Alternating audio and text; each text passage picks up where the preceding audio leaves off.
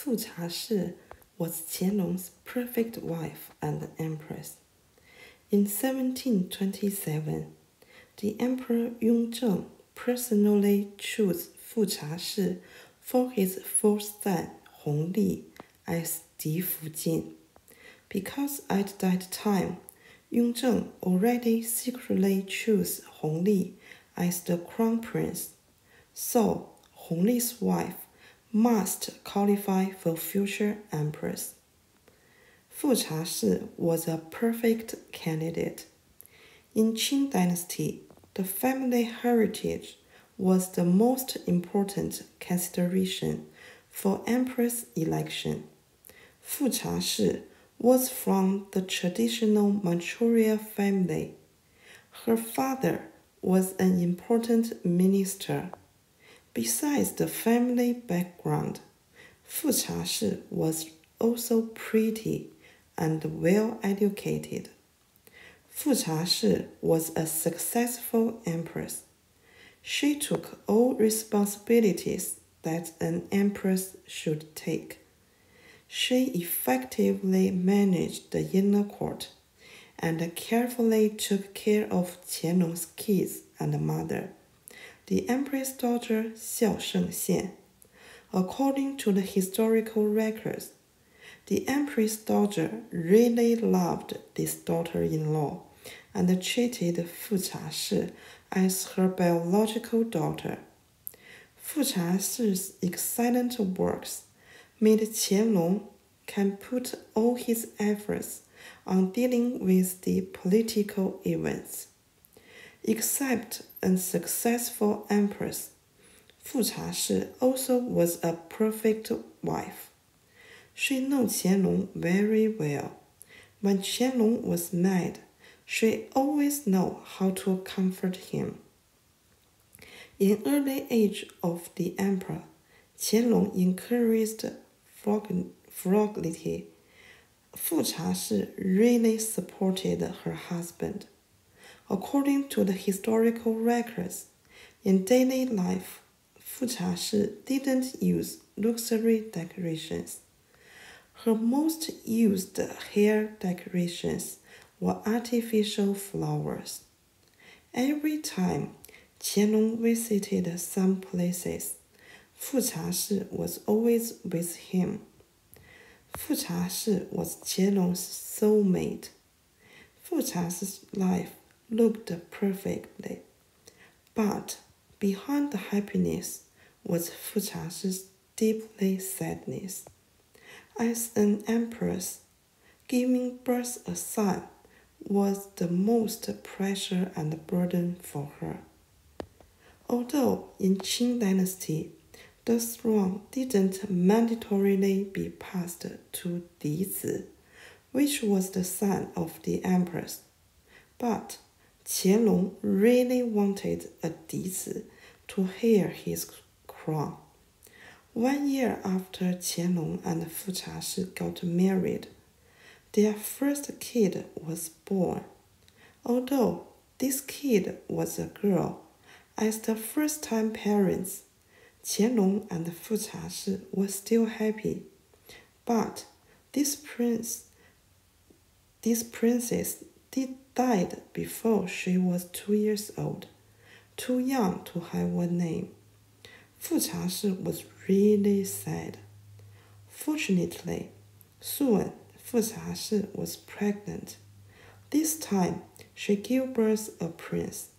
Qianlong was extremely happy. When the little prince's grandpa, the Emperor Yongzheng, got this news, Yongzheng personally gave this little boy a name, Yonglian. Yonglian was a cute, smart boy. When he was 4 years old, he already knew 100 traditional Chinese characters. After Yonglian, Fu Chashi had another girl, the Princess He Jing of the first rank, who was Qianlong's favorite daughter. In 1735, Qianlong became the emperor.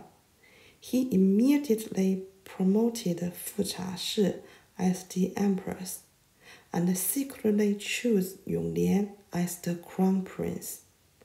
But only 3 years later, Yonglian passed away at 8 years old.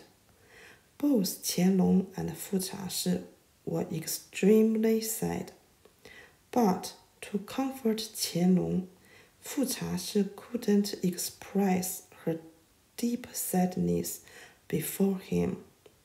7 years after Yonglian's death, Fu Chashi never got pregnant. But during this time, other consorts totally gave birth 4 boys and 1 girl for Qianlong. Maybe the Buddha heard Fu Chashi's prayer. When Fu Chashi was 34, she got pregnant. In 1746, Fu Chashi gave birth her second son, which was Qianlong's 7th son, Yongcong. Yongcong was a special boy. His birthday was same as Buddha's birthday. Also, after Yongcong was just born, it rained after a long time drought. After having this son, Fu Chashi finally moved on and carefully took care of this son. Unfortunately, 2 years later, Yongcong died. Yongcong's death gave Fu Chashi a killing blow. To comfort Fu Chashi, 3 months after Yongcong's death, Qianlong brought Fu Chashi to take an eastern tour. During the tour, Fu Chashi seems got better. She could personally take care of the empress daughter.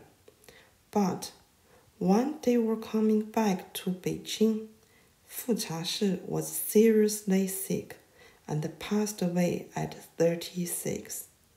Apparently, Qianlong didn't prepare his beloved wife's death. After lost Fu Chashi, Qianlong couldn't sleep. He became easily angry.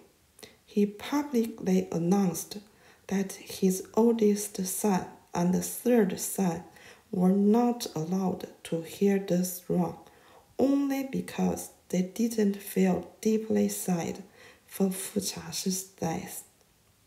Qianlong also punished many ministers because they made different mistakes in Fu Chashi's funeral. Qianlong didn't allow anyone change Fu Chashi's living palace, Changchun Gong, for 40 years. Until Qianlong was retired, Changchun Gong was used by new empress consorts. Qianlong also wrote lots of poetries to memorize Fu Chashi. Qianlong spent 22 years with Fu Chashi, then used 50 years to miss her. There was no doubt that Qianlong's love to Fu Chashi, but this didn't mean Qianlong only loved her.